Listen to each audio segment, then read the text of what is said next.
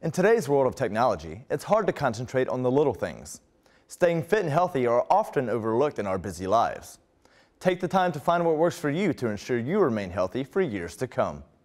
The single biggest thing I would give, and I say this often, is find something you're passionate about. You know, this is about a lifelong behavior change or sustained behavior that you've been working on or considering adding. So we want to make sure that you enjoy it. Not every day do you have to be rah-rah about it, but you should be looking forward to it to some degree and be able to stick with it long term, whether that means changes in weather when it's colder and warmer, changes in different environments when you're deployed versus when you're stateside, all things that I would take into consideration to make sure that you can really get the long-term lasting health benefit from it. For more information on how to stay fit and healthy, visit the Navy and Marine Corps Public Health Center website.